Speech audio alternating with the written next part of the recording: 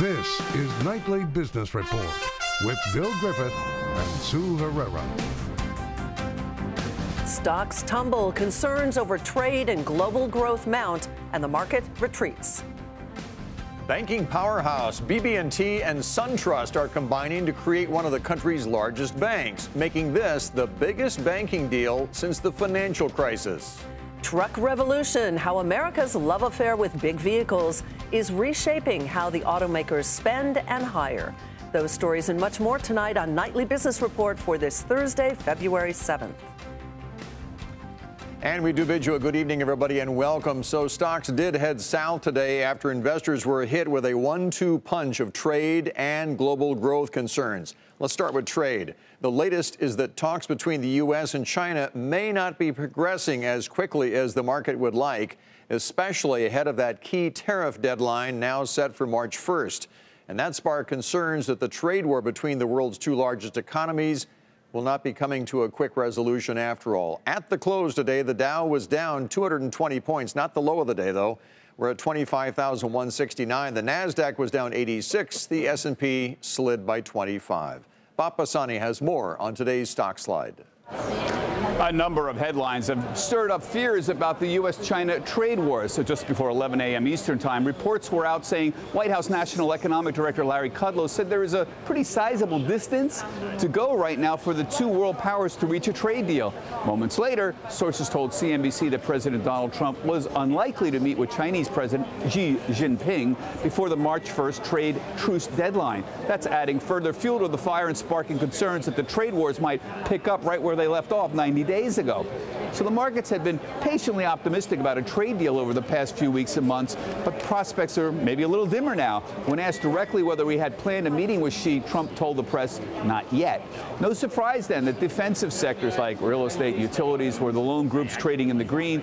Big multinational groups like materials and energy names lagged on the session. Industrials like Boeing, Caterpillar, 3M, they also dragged the Dow deeper into the red. On top of that, Europe showed more signs of a global economic slowdown overnight, and that stoked still more fears about a weaker macro backdrop.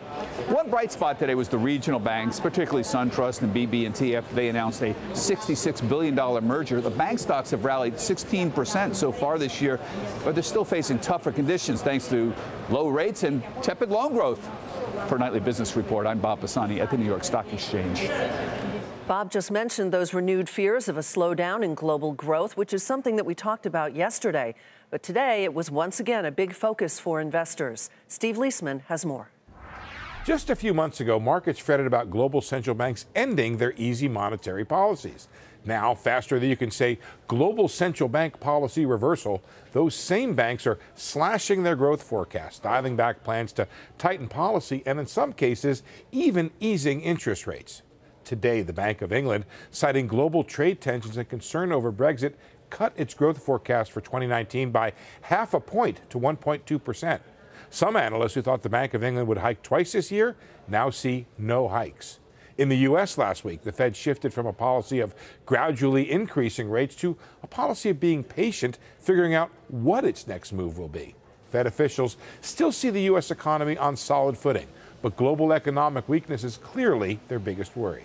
You look at what the risks are, and I think global risks are probably the most significant ones, and that will be what I at least will be looking at over the course of the next 6 months is how does that evolve?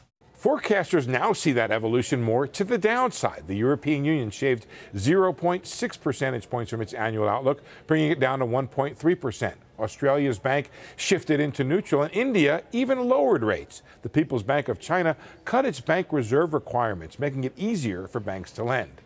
It's not her base case, but former Fed Chair Janet Yellen believes that the gathering global clouds could prompt the Fed to cut rates as its next move. Would you say that it's possible the next move is a cut by the Fed? Of course it's possible. If global growth really weakens and that spills over to the United States, or financial conditions tighten more and we do see a weakening in the U.S. economy, it's certainly possible that the next move is a cut. But both outcomes are possible. What the U.S. Fed ultimately does will depend on how much that weakness washes up on American shores. A U.S.-China trade deal could alleviate at least some of the worries, but it's not clear if that will happen fast enough or will be enough on its own to eliminate the gathering global risks. For Nightly Business Report, I'm Steve Leisman. Now to something we have not talked about in years, a bank merger. Today, two big regional powerhouses, BB&T and SunTrust, agreed to combine, creating the sixth largest financial institution in the country. And believe it or not, it is the biggest U.S. bank deal in a decade. And Wall Street liked what it heard. Both stocks gained. SunTrust was up 10% today. BB&T was up 4%. Wilfred Frost has more on this $66 billion deal. The combination of BB&T and SunTrust will be one of the dominant forces in the Southeast region, becoming the third biggest bank in the area by deposits. It falls behind Bank of America and Wells Fargo, whose stocks declined today in light of the extra competition, as did JP Morgan's, who have a big presence in Florida. The deal strikes a perfect sweet spot. The combined bank will not be subject to more stringent regulation because it's not big enough to be considered strategically important. And there are plenty of synergies, most notably the ability to close branches, 24% of which are within 2 miles of each other. It will also allow increased investment in technology, a key area highlighted by BB&T CEO Kelly King, who will also now serve as the chairman and CEO of the combined bank. Our clients now demand what I call real-time satisfaction. They want what they want, when they want it, right here, right now. And so we are all facing an increasing set of complex economic realities where we have to invest more and more in technology. More consolidation could follow in the industry, more likely among smaller banks than involving the top 5 U.S. banks, where regulatory hurdles would be significant. For Nightly Business Report, I'm Wilfred Frost. So could today's bank merger lead to more regional bank deals? Gerard Cassidy, banking analyst at RBC Capital Markets, joins us now to talk about that. And I guess that is the question. Will this lead to more? And why did the atmosphere change where we get a deal now? Because it's one of the biggest ones since the financial crisis. Thank you for inviting me on the show, Sue. And I would say that a couple of key factors have started to come up. First and foremost, and it was already discussed, the regulators changed the way they're going to regulate banks between $250 billion and $700 billion in assets. And that change was proposed last fall. And we published at the time that this was a green light, we thought, for bigger bank mergers. And so that was one of the catalysts why we're seeing it today. But I'd also point out that the banking industry has been consolidating for over 30 years. Back in the 80s, we had 14,000 banks. Today, we have 5,700. It kind of went on pause because of the financial crisis amongst the big banks, and now we're back on track. And now the Fed's on hold, so interest rates are not going to go much higher from here. That's not good for the banks. Loan portfolio growth has slowed a bit, so they got to find growth somewhere. And I guess that's why you're thinking we're going to see more consolidation down the road. So who's ripe for this kind of consolidation? What kind of a bank do you look for to decide whether it's going to be bought or do the buying? It's an interesting question because I think it spans a variety of banks in size. It could be a small banks in the billion in asset size, all the way up to another couple $100 billion in asset size bank. Up until this deal, as you pointed out, this is the biggest deal in over 10 years.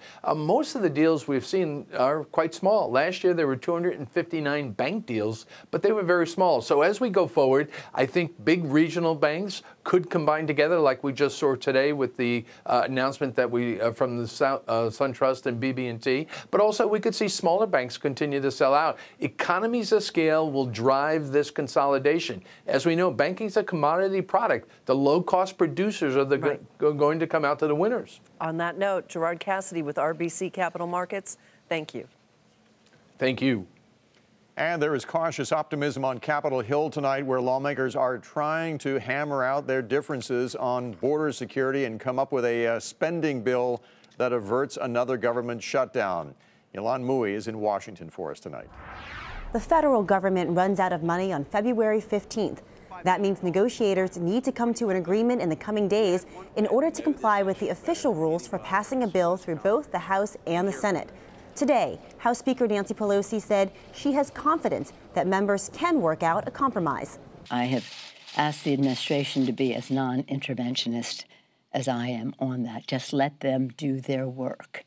And hopefully that we'll get some good news in a short period of time, and certainly in time for the deadline of February 15th. Senator Richard Shelby, the top Republican in the talks, met with President Trump today to brief him on the status of the discussions. Nothing is final yet, but Republicans say they need three things to get to yes: more agents, new technology, and a border barrier. GOP negotiators are staying away from using the word wall, and that could open the door to a deal with Democrats over a physical infrastructure. One Democrat on the negotiating team says he backs a, quote, enhanced border barrier. Another sticking point is the money.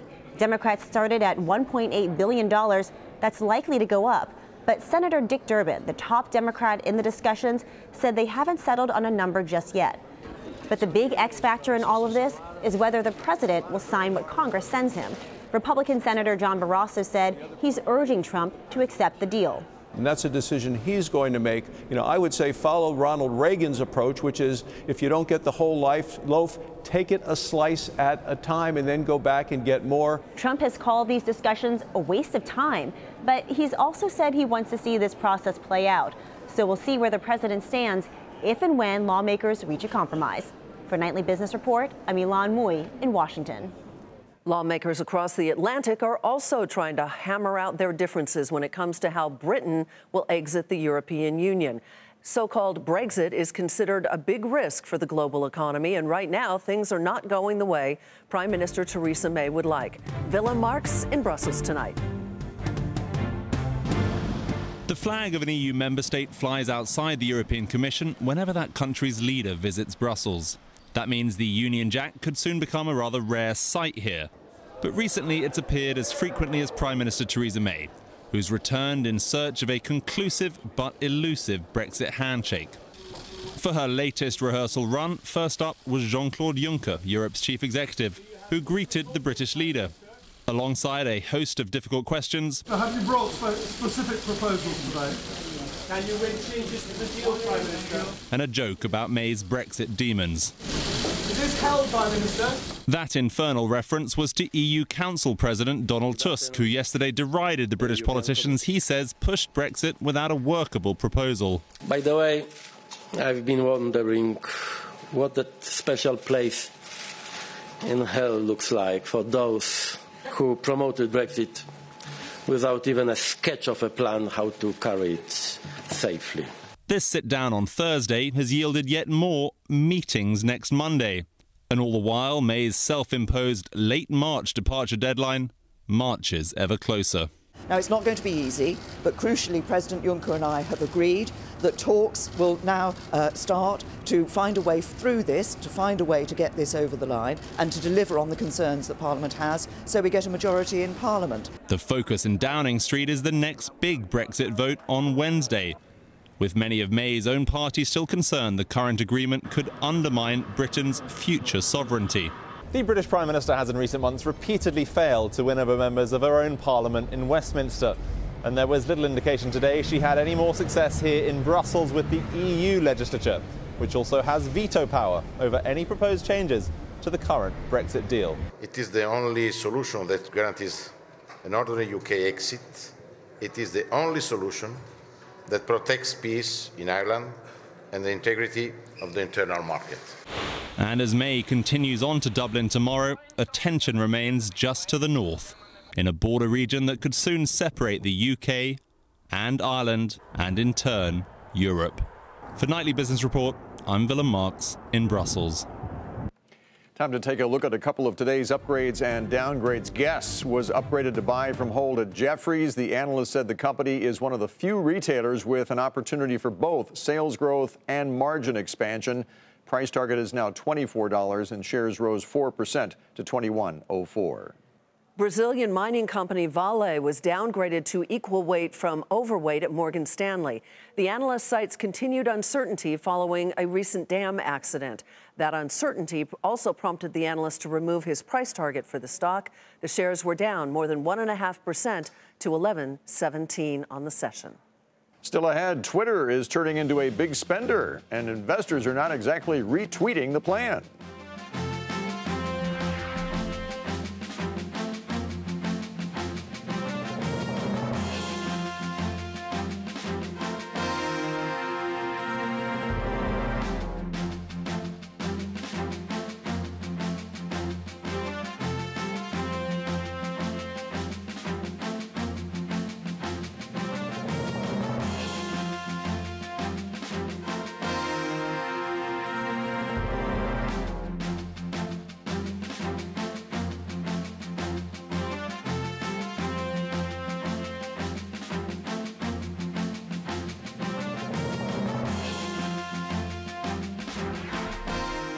Amazingly, Sears has officially been saved from liquidation. A bankruptcy judge today approved a deal to sell the major remaining assets of Sears to its chairman and largest shareholder, Edward Lampert, who runs ESL Investments. That says that the $5.2 billion deal to buy the company will save 425 stores and about 45,000 jobs. It was a rough day for Twitter, despite reporting better than expected earnings and revenue. Investors focused on the social media company's guidance, which was light, and added that expenses will increase a lot. That sent the stock down about 10%. Julia Borston has more. Twitter is increasing its spending, hiring more employees and investing to improve the conversations on the platform and cut down on the abuse. But that plan isn't going over so well with investors. CFO Ned Siegel saying the investments make sense, though, as they work on improving the platform. If you look at the 500 or so people that we added to the team last year, more than half of them were in our engineering, product, design, and research organization.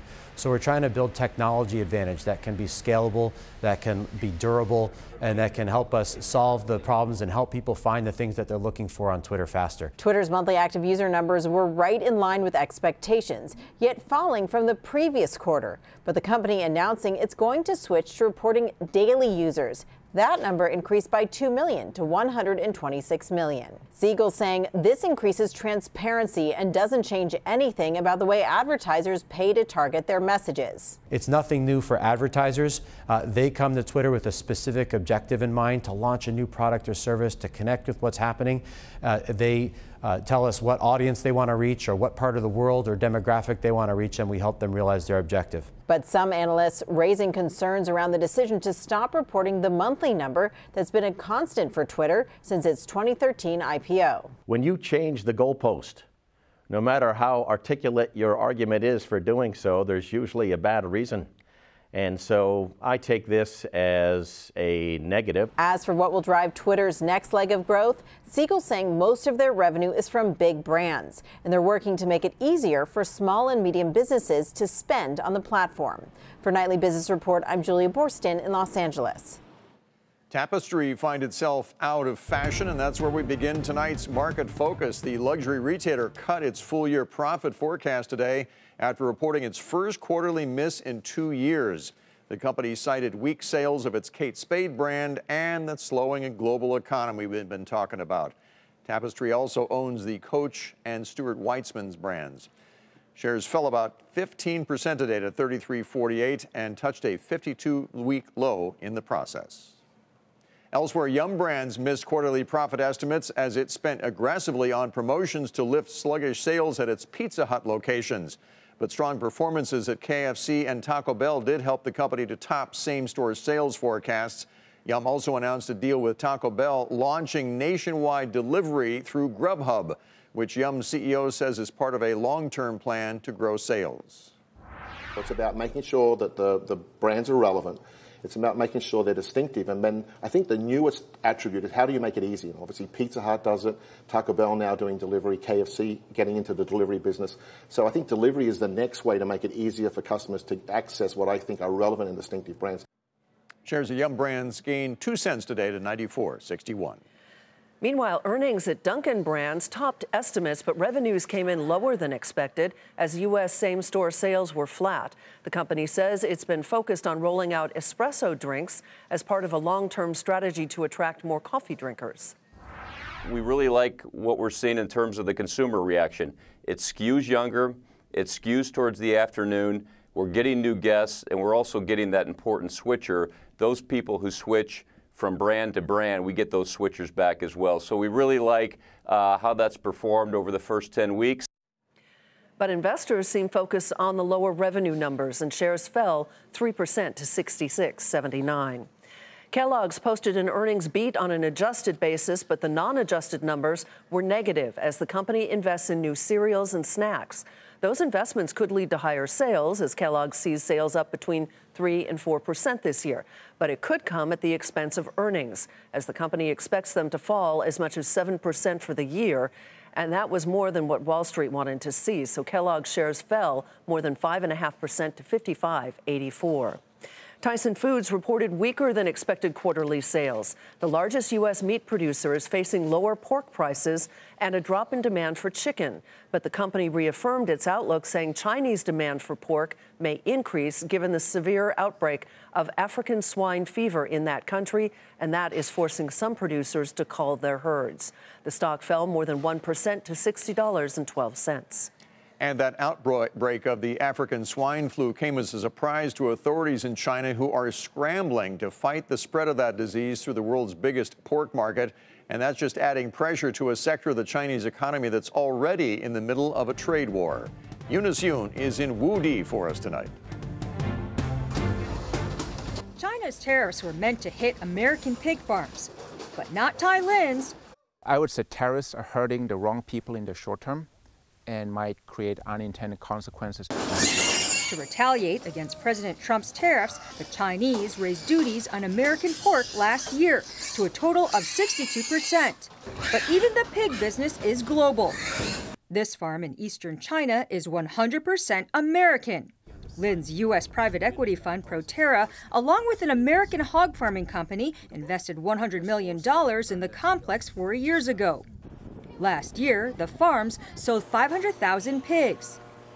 The Chinese eat more pork than anyone else in the world, as much as the rest of the world combined. Lin's pigs have been in even greater demand since an African swine fever epidemic hit the local industry last summer. We're using automatic feeder systems. He says U.S. technology and standards helped him avoid the disease. The slaughterhouses will see our meat as safe and high quality, and so they will pay a slight premium over the market price. The epidemic also gave a boost to farmers in the U.S. At first, pork imports from America tanked when the tariffs hit, but the swine fever created pork shortages in certain provinces. The outbreak of African swine fever here forced China to import American pork anyway, despite the tariffs. As we go deeper into 2019, prices should come back up again because the total stock of live hog is just really low. And it also happens to be the year of the pig, so it should be a lucky year for pigs. And American pig farmers. For Nightly Business Report, I'm Eunice Yoon in Wudi, Shandong Province. Coming up, the road ahead, why some auto plants are closing while others are expanding.